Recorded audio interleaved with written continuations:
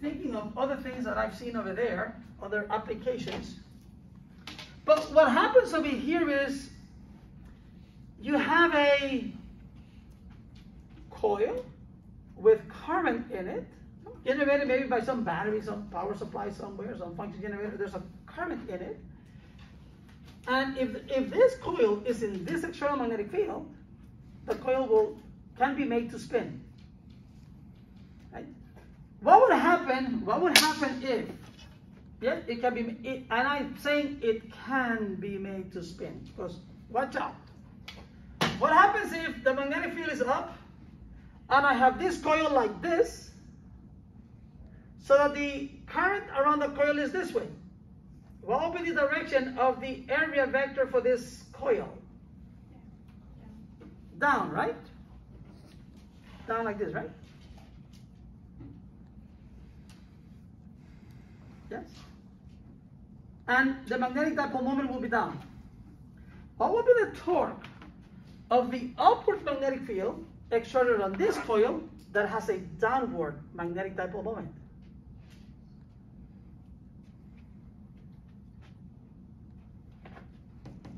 What will be the torque? There'd be no torque because it's 100. Or what's that? Wouldn't it be no torque because the? Wouldn't it be what? No torque because the mu is this, and then the magnetic field is up, so it's 180 degrees. And sine of 180 is 0. Exactly. So the magnetic field is up. The magnetic dipole moment is down. So I got two vectors, one up, one down. Magnetic field up, magnetic dipole moment down. The angle between these two vectors is 180 degrees. But the torque, I want the sine of the angle between them. And the sine of 180 degrees is 0. So it'll just sit there. Now, is it happy? No. It wants to go like that, right? But it'll just sit there in equilibrium because the torque is 0. This is an equilibrium condition because the torque is 0, but it is called unstable equilibrium. It's sort of like you go to an amusement park,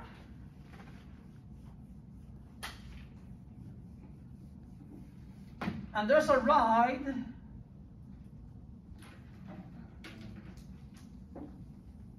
some ride like that, and you happen to be here.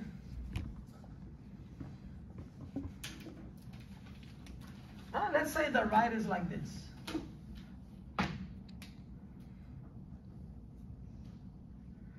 And you happen to be there, right? Suppose you just happen to be there in some little cart and you're just sitting there. Right? You could be in equilibrium over there, right? There's a force of gravity acting this way. And this track is exerting a normal force this way. And if the normal force is equal to the force of gravity, the sum of the forces will be 0. And that means that the acceleration will be 0. And if you are at rest, you'll stay at rest. So it's an equilibrium position. So this is a position of equilibrium.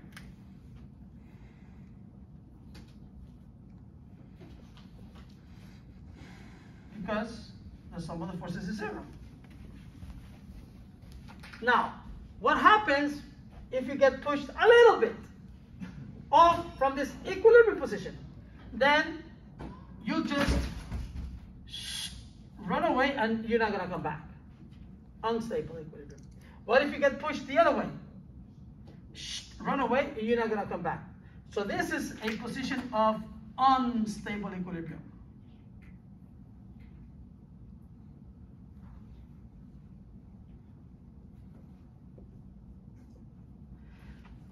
If this cart is here, let me make this a little bit more dramatic.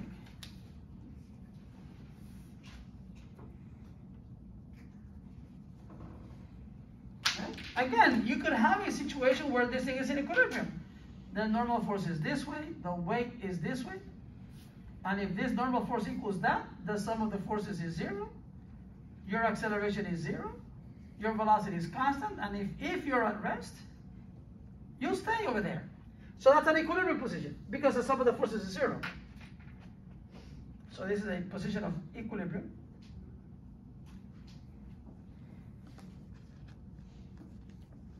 Now, if you get pushed a little bit this way, right? Like somebody pushes you, and then like they let go, you're gonna go back to the position of equilibrium, or at least gonna go back to it, right? If somebody pushes you this way instead, and then they let go, you're gonna go back. So that's a position of stable equilibrium. It's equilibrium, equilibrium. This is unstable, that one is stable. What happens if you're here on this flat surface? You could have the normal that way, the weight this way, and if these two are the same, the sum of the forces is 0. So, you know, that's a position of equilibrium.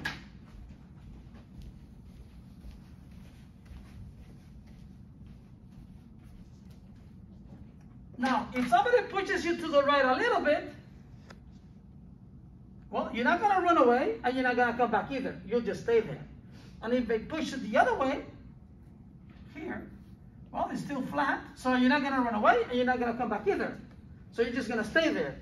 So this is a position of neutral equilibrium. They're all positions of equilibrium, because for all of them, sum of the forces is 0. So that's equilibrium. But this is unstable equilibrium.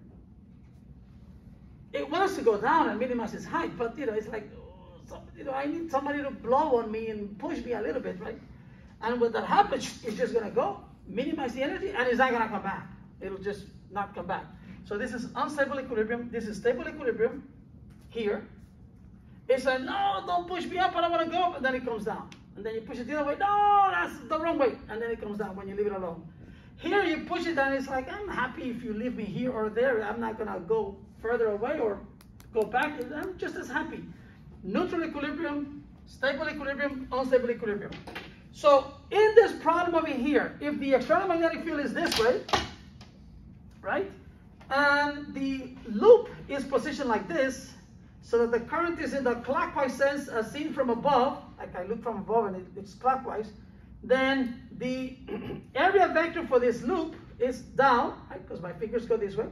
So the magnetic dipole moment vector points down, but this vector pointing down, it's in the opposite direction to the magnetic field.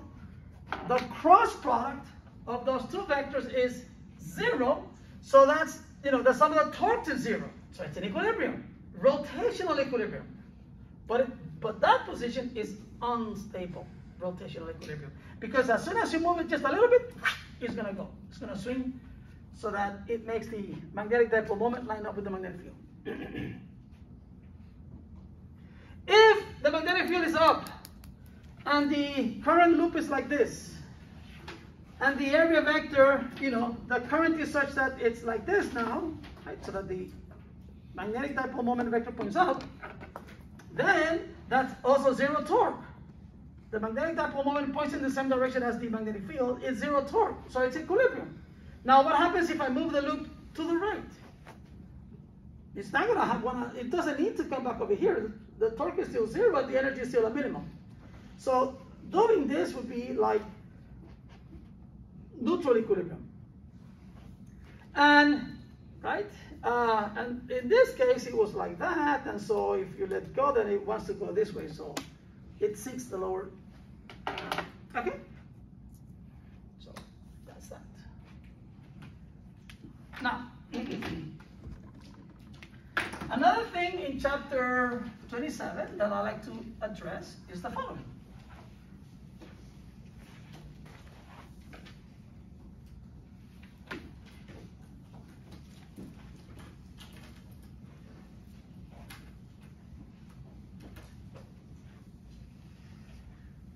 So let me change gears a little bit and consider this. What if we have a set of oppositely charged parallel plates? So I'm going to make this, does it matter? Plus, plus, plus, plus, plus, plus, minus, minus, minus, minus, minus, minus, minus. Okay, like plus sigma, minus sigma. A set of, you know, these are plates that are oriented like this.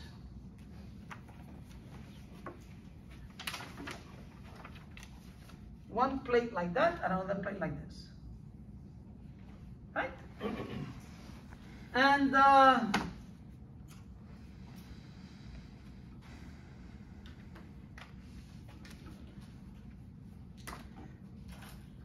what if there are electrons over here? Okay? You know, they're negatively charged particles, right? The charge is minus E, minus 1.6 times 10 to the minus 19 coulombs, you know, some negative charge, right? And these electrons are coming in this way.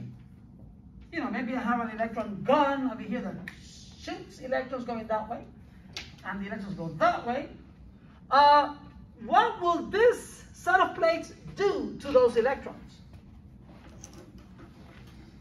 What do this set of oppositely charged parallel plates create in this region? An electric field pointing this way, right? From plus to minus? Yes? So that's an external electric field. And it's going to be uniform in the region of space between them, if these are large plates. So, these electrons will come in, right? In this region, there's no electric field, right? So the electrons will come in. I think we did a lab, something similar to this, right? And they'll come in undeflected, but what happens as soon as they enter this region here? Which way will they be deflected by that electric field? Towards the top. Towards the? Up, towards positive. Right, so if that's all there is to it, they're gonna go like this. And maybe either hit over there or keep going like this, right? Depending on how fast they're coming in and how long the plates are. Let me ask you this way. What would have to be, what if I want these electrons to move straight, undeflected? I don't want them to go up or down or just go straight with constant speed. And I must have these charged plates in the picture. So what can I do? And the force of gravity is negligible compared to the electrical force, so I can't say, oh, the force is up due to the electric field, but you know, mg is down, and they'll cancel. No, not big enough. Mg is not big enough. So what if I establish a magnetic field in this region in addition to this electric field? Which way would that magnetic field have to be pointing so that the resulting magnetic force on the electrons is opposite to the electrical force? Let's do the electrical force first. As soon as the electrons enter this region, what will be the direction of the electrical force? Which way? Electrical force, which way? Up, correct.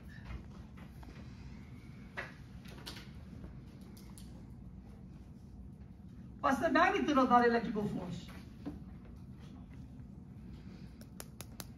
Remember, this is like QV, right? QE, right? Right?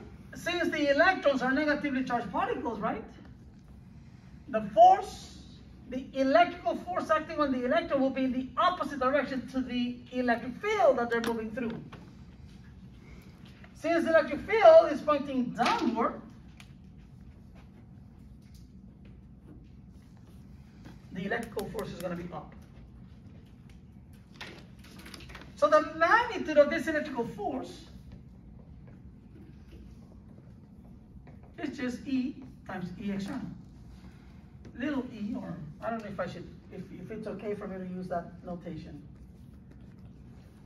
So the charge of the electron is like minus 1.6 times 10 to the minus 19 coulombs, right? So this number here is the E. And then you have the minus signs. Now, the magnetic force is given by this other expression.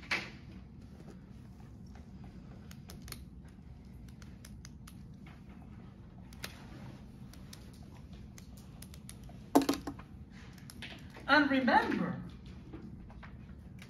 that the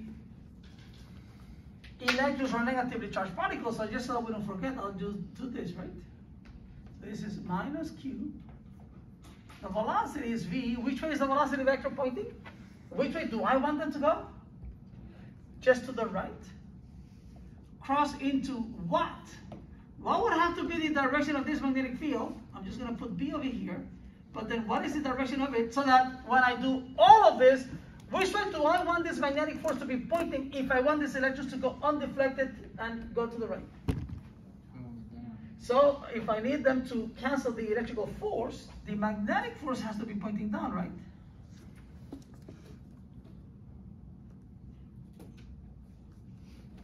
So you tell me,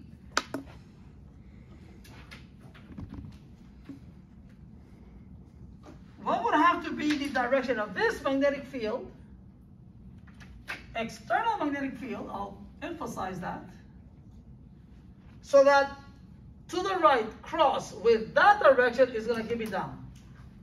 Out of the board? Which way? Out of the board? Into or out? Out. Okay, suppose it's out. If this is out, how much is right cross out?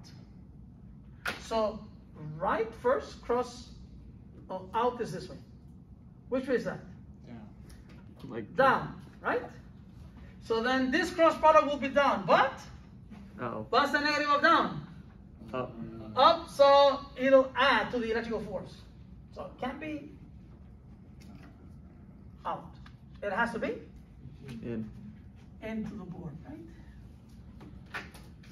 Well, when in doubt, just do it like this, right? So if it's into the board, what is the cross product of to the right as the direction of the velocity vector with the magnetic field as into the board? So to the right, cross into the board. Which way is that?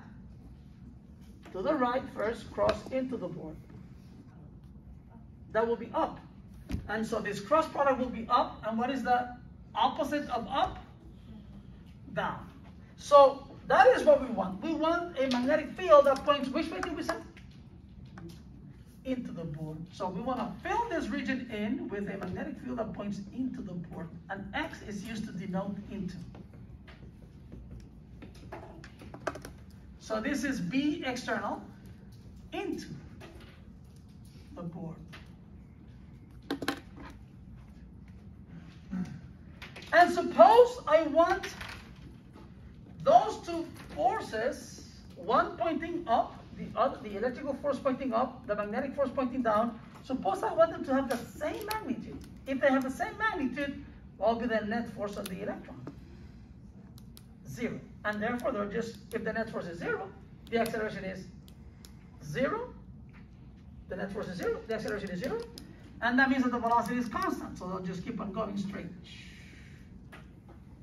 So, what is the relationship between the speed of the electrons and the magnitudes of the electric and magnetic fields that they have to go through so that they move with a constant speed to the right in the same direction, 0 acceleration, 0 net force? Oh, not that. So what I need to do in that case is the following. Well, first I have to erase this thing.